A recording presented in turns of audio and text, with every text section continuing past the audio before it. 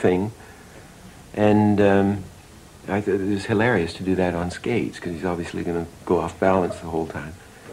And being Canadian, I skated a fair bit, and our lectures, I mean, Art Babbitt had just finished giving us his first month's course of lectures. And so we were all into where's the weight in the body. I was weight crazy, you know. If it's a 300-pound bear, is he going to stagger back this way? There's all this stuff. I thought, oh, good, give me the skating one. Dick Purdom wanted we fought for it, and anyway, I took it because I was the boss. And he got a nice one. We used to do about 3 bears at once. Anyway, I did the skating one. And for the first time, I got carried away. I thought, oh, I know I can do this and I can do that. And I rang up John and said, I'm getting carried away here.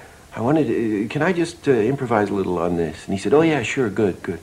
So I animated the whole thing my way, and I thought it was absolutely hilarious.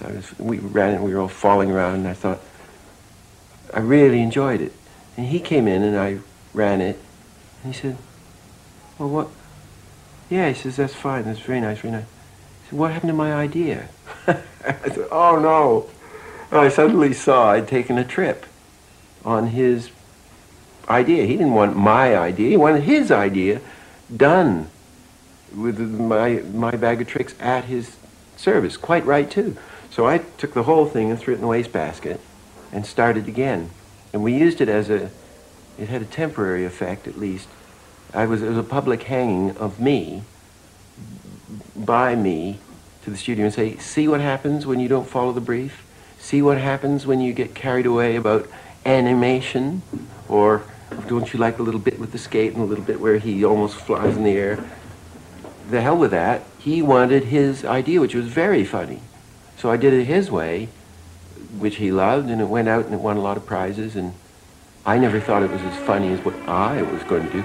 But the hell with that. You know 2 reasons I left the North Pole? First, the fraud, the crest, the withhold, the fruity flavors.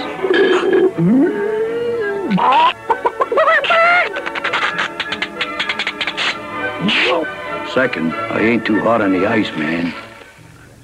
I'm very proud to say we must have 175 awards, mostly for advertising things, but there's some good film ones in there. And they're splattered all over the walls. Because they're professional armor.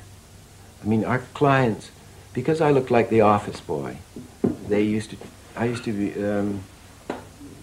and I wasn't treated with very much respect, or clients would work me over quite a bit. But when we had a gauntlet of gold prizes, and they open the door and they have to go down the gauntlet of prizes to get to the boardroom, it has an effect on them. And I say, oh, it's a pile of old rubbish, which in a way it is a pile of old rubbish. But it's like my appointment to Her Majesty the Queen. You know, I mean, you know, what have I got if I haven't got those awards? I've got nothing. I mean, I've got the building and the staff that's in it. You know, and an unmade picture. It's the only. What I tried to do to finally attract the finance of the picture, and it seems to be somewhat succeeding, is that you surround everybody with consistently good work, and then eventually somebody will say, oh, gee, maybe they can do something.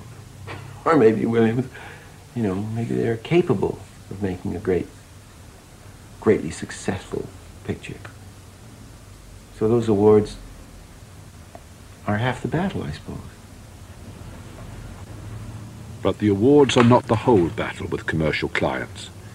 Earlier this year, Richard Williams' Hollywood studio was commissioned to make a series of commercials for America's life and health assurance companies.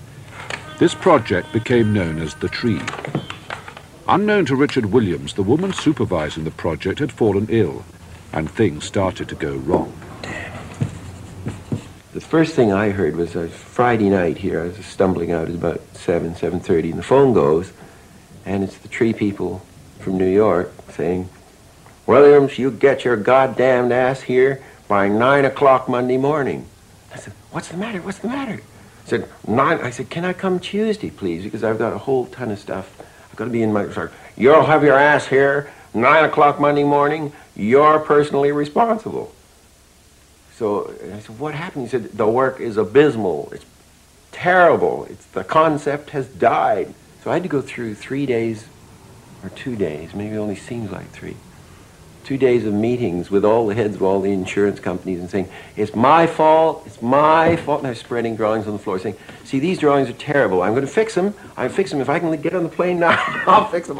I said, we can do the job. We've got an Oscar. We've got 150 prizes. Don't worry, we're the only people who can do it.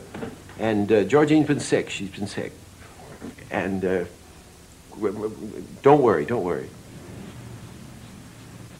I carted the whole thing back and dumped it on all our people. I said, well, we're 6 weeks late. The agency has no faith in us. We now have to make a talent display, which is also a waste of time, because we had caused it by not starting right, because then you have to allay fear and incite greed and everything. So we did all that. That took about 3 weeks. Think of... Oh, that's it. That's it.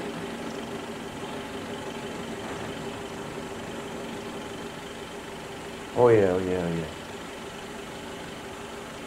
The slow one, isn't it, Alan?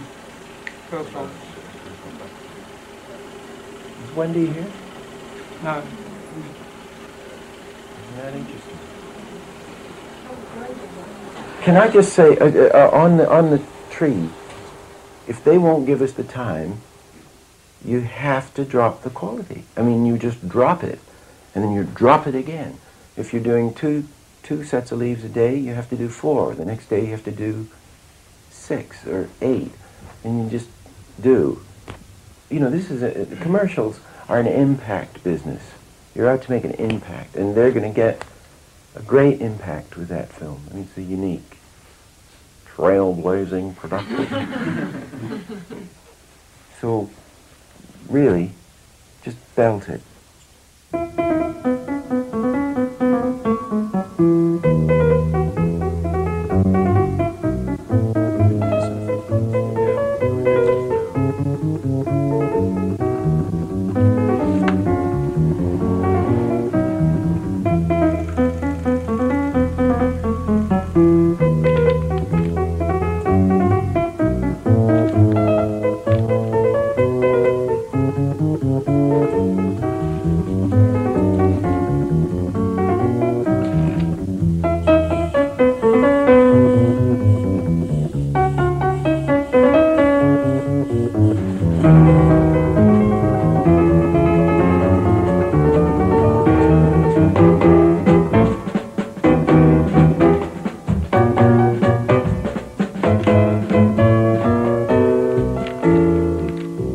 When you finish, you don't know whether you've done a good job or a bad job, really.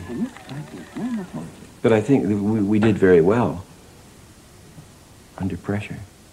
We did deliver, and we delivered well.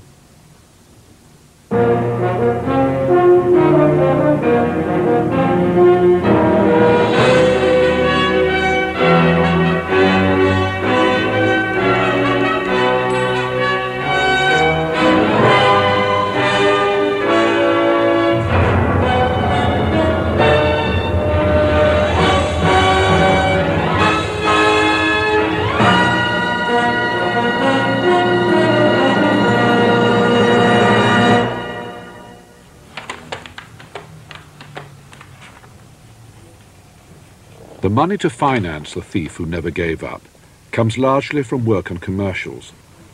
But the pursuit of excellence has sometimes led Richard Williams to spend more on the making of a commercial than he receives as a fee. Also this year, commercial work has been more difficult to come by. To continue work on The Thief, Richard Williams' animator had to become Richard Williams' salesman. The private rooms of a well-known Soho restaurant became the setting for a series of lunches with advertising agencies, at which the animator had to sell his talents. Rusty Owen Jones, newly hired for her organising ability, supported Richard Williams